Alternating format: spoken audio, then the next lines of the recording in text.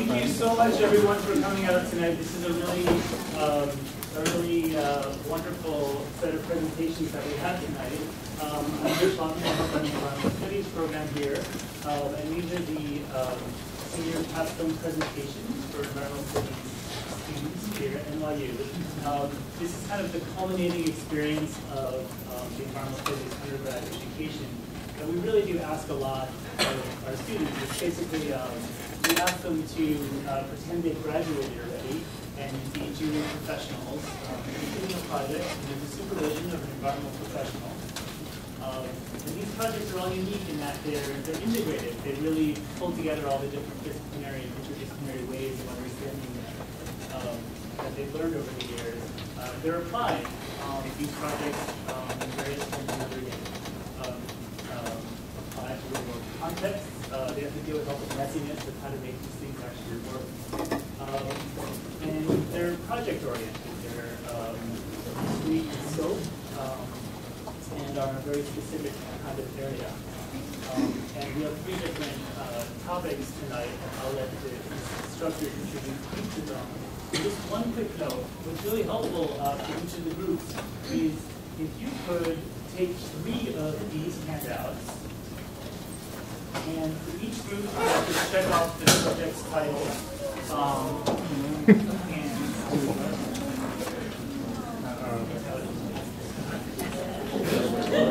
Like food, recycling required, definitely.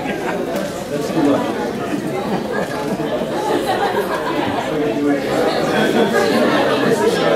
She's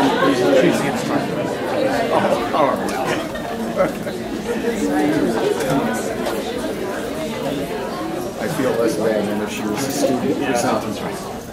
And just share any feedback that you have for each of the groups about how they're presenting your thoughts on the project.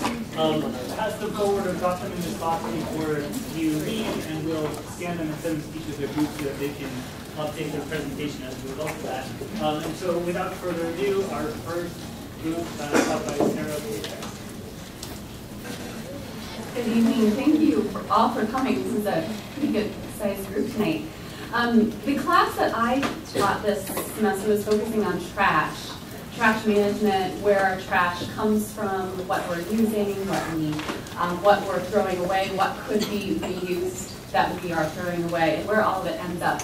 And so what the students did this semester was focusing on their client, they're going to tell you more about, which is a nonprofit here in the city. And one thing that I note is that I gave them the option of doing 1 presentation or 2 presentations. The one they all opted to do 2.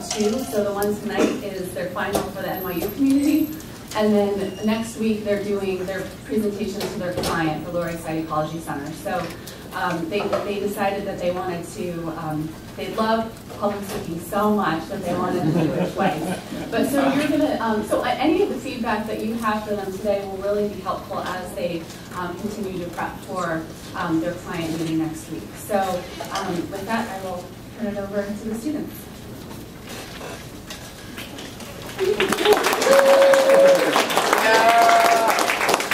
All right, hello, yes, thank you for coming. We are the Beyond Waste Capstone with the client of the Lower East Side Ecology Center. I am Greg, this is Becca, and this is Jacqueline, and we're going to give you a little bit of an introduction. Our topics were compost and electronic waste recycling. So I'm going to open up with a little joke. What is electronic waste's favorite type of music? Metal. Heavy metal. Heavy metal. Thank you. So to get right into it, what is the problem with e-waste, that is electronic waste?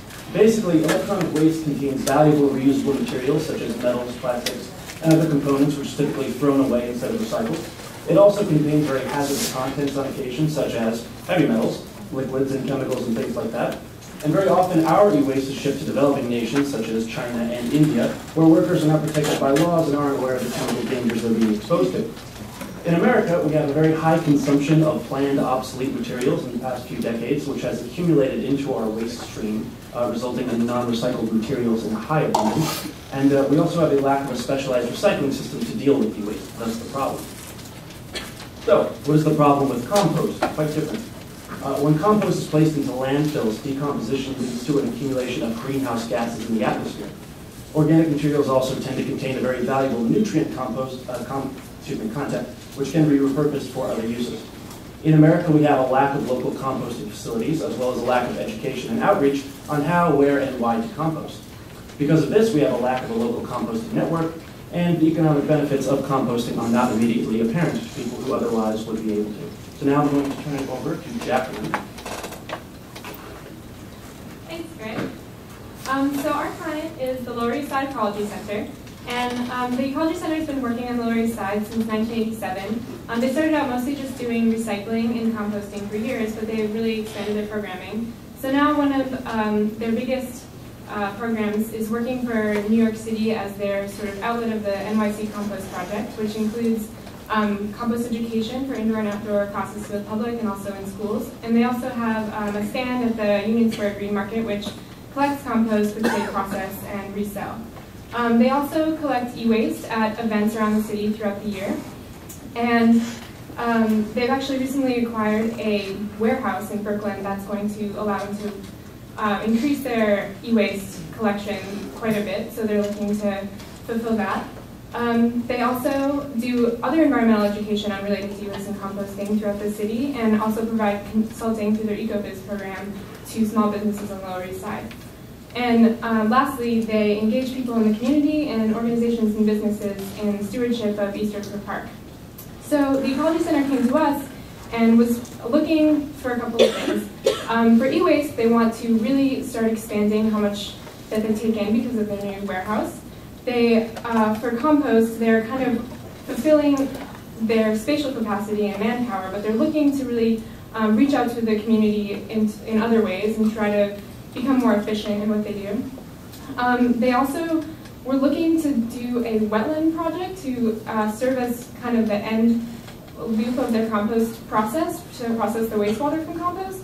And they're also really looking to have us kind of innovate in this field, which has really high environmental impact, but has very little infrastructure, which can be a huge challenge, but also very exciting opportunity. So now Becca is going to talk about relevant legislation. Thank you. So in order to really understand this problem, we decided to better understand solid waste management in New York City in general. And it's becoming an increasing issue on our radar, and the main document that deals with it is Plan YC. And in Plan YC, they talk a lot about specific goals, mentioning that they want to reduce our impact on the waste stream, reduce how much compost goes in there, how much e-waste, but they don't outline specific goals for achieving these goals. And so what that means is there's a lot of room for development of community organizations, such as the Lower East Side Ecology Center, to really help the city achieve these general kind of goals of reducing waste and reducing compost and e-waste, but not really necessarily knowing how. As far as electronic equipment goes, New York State recently passed this Recycling and Reuse Act, which was initiated in 3 phases. And so the first phase really focuses on extended producer responsibility, which means the manufacturers of e-waste are supposed to make themselves available to take it back from consumers once the e-waste is done in use.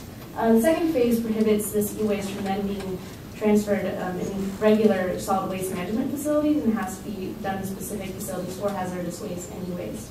And the third phase, which is initiated in 2015, or will be rather, targets individuals, and individuals in New York State will no longer be able to throw away e-waste as part of regular waste stream, which means, once again, there's laws that we have to obey, but not necessarily means of doing the alternative, where the Lower East Side Ecology Center will also play a role. And so for our Capstone project, we decided to take a multi-dimensional approach and split ourselves up into 3 groups. The first group being legislation, which really goes into more detail about the laws impacting solid waste. Partnerships, which expands on what kind of organizations the Ecology Center can work with in the future. And outreach, which really focuses on reaching more individuals. And like Jacqueline said, the Ecology Center had specific goals in mind. And so when we were making our recommendations, we wanted to keep these things in focus. And that we wanted to be innovative and use design in a new kind of way to help the Ecology Center expand into a different kind of field. But we also wanted to make sure we met the Ecology Center's needs and fit within the limitations of being a nonprofit with limited manpower and limited resources. And we also wanted to spread out to a new audience that doesn't necessarily already compost or are aware of these issues. And so we'll begin with the legislation group, and Austin and Tatiana will join me for that. And so the legislative approach our focus was really to look at laws, again, and really kind of examine how these laws impacted the ecology center and will do so in the future. And in order to meet our goal, we, again, split ourselves into 3 different approaches. The first was to examine the history of recycling laws in New York State and in New York City, to see not only how these laws have historically impacted the ecology center, but how these historical patterns might give us a hint as to what the city will be doing in the future as far as solid waste management goes. Our second approach was looking at current legislation and discussion, so looking at things like Plan YC, at the city's solid waste management plan, looking at what the laws are now, but also perhaps more importantly, what will the laws be in the immediate future. And the third approach was looking at case studies. There are many successful cities, particularly on the West Coast, that have successful curbside composting programs or e-waste recycling programs. And we wanted to see what about these cities was successful and how could their success be applied to a city like New York that is very unique. And so we wanted to see if and how this success could be applied. And in general, we noticed that the city, again, has goals. The city recognizes the emergency or the urgent nature of this problem, but there's not a whole lot that the city can do. The city has tried, for example, several composting pilots that haven't really panned out.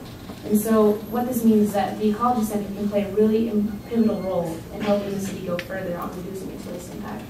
And so we've come up with several recommendations in our final project, but we're only focusing on 2. And Austin will start us off with our wetlands composting recommendation.